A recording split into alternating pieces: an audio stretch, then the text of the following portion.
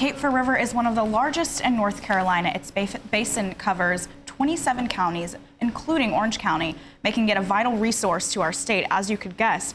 Paris Alston takes us to the river to meet the man whose job it is to protect it. Kent Burdett knows a lot about water. A Wilmington native, he studied coastal geology in college and went to the Navy shortly after. These days, he's known as the Cape Fear River Keeper. My job is to be the voice of the Cape Fear River. The river can't go to a county commissioner meeting and speak up and say, hey, we really need to pass better zoning laws that help protect me. So I do that.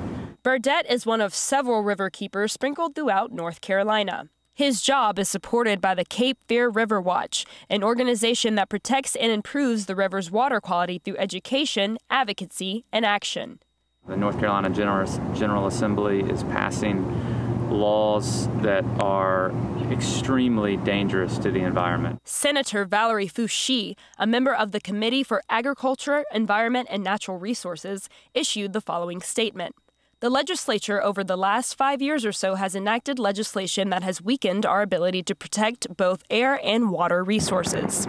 Burdett is big on educating people about the river by showing it to them. He says the river isn't just for him. The Cape Fear River is the people's river. The river doesn't belong to the state government. It doesn't belong to the federal government. It doesn't belong to corporations or counties. It belongs to the people of North Carolina. And that includes you. From the Cape Fear River in Wilmington, I'm Paris Alston reporting.